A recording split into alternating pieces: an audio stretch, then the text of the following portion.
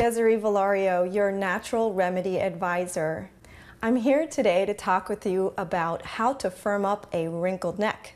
And to do this, I'm going to show you how to do a herbal facelift. And so we're going to get started. We're going to use a half a cup of baking soda,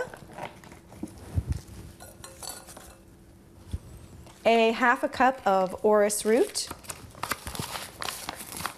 Typically orris root, you can find it online at any bulk herb resource. A quarter cup of sea salt,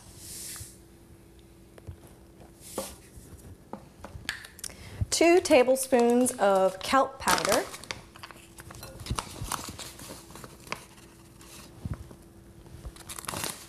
and we're going to sift that together in a bowl.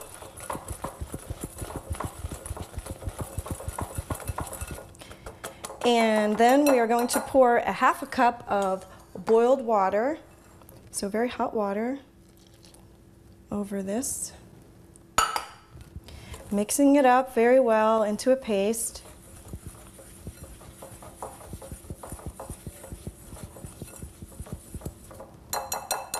And before applying, you want to make sure that you moisturize the area either with your favorite moisturizing cream or any oil will do.